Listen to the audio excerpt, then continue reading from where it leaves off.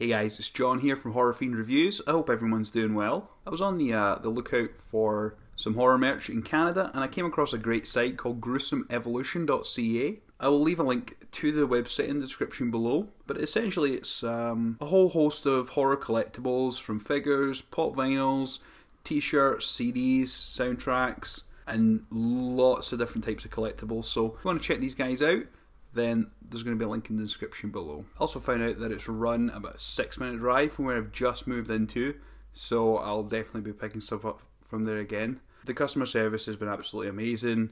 I've been working with James, who runs Gruesome Evolution, and he was kind enough to actually drop the stuff off at my house early on today.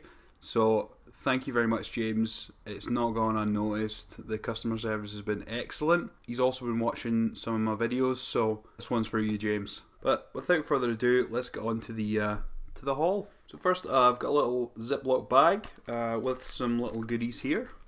So these are just some horror movie posters, stickers that I found on the site, which I thought were going to be pretty cool. So I thought I'd pick some up. So first, it comes with a little card. I'll try and get it without glare. It comes with a little card, just with the website.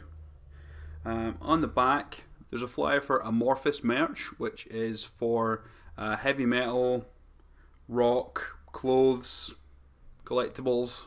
So I'll leave a link for that in the description as well. They work with Gruesome Evolution also. But yeah, I got some stickers. So the first one I got was the Hatchet poster, Dario Argento's Demons, the Texas Chainsaw Massacre, Nightbreed, which is one of my favourite movies. I love this sticker.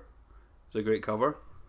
House of a Thousand Corpses, John Carpenter's Halloween, and Dead Alive, which is extremely hard to find on Blu-ray. So if you find it anywhere, you fucking get that. I swear to God, this movie's awesome. One of Peter Jackson's best. Sick movie. I also picked up a couple of figures that there are two that I've really been able to find. So yeah, the first is a Butterball figure from Hellraiser. This is part of the Series 2 by NECA.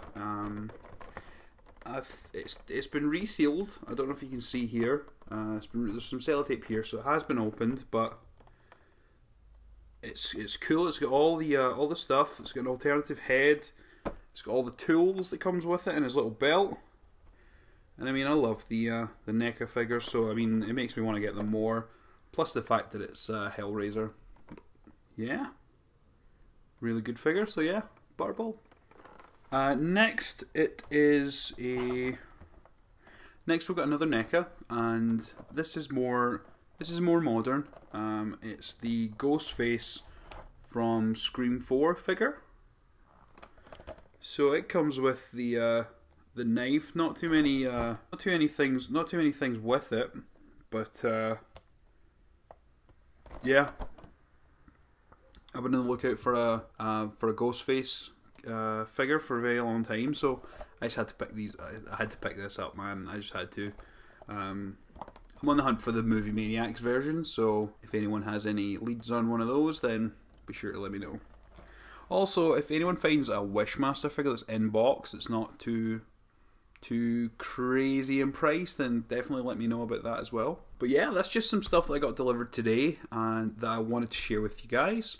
If you want to check out James's website and the Gruesome Evolution, I'll leave a link below where you can go and check out some of his stuff. Let me know what you guys think of the haul in the comments below.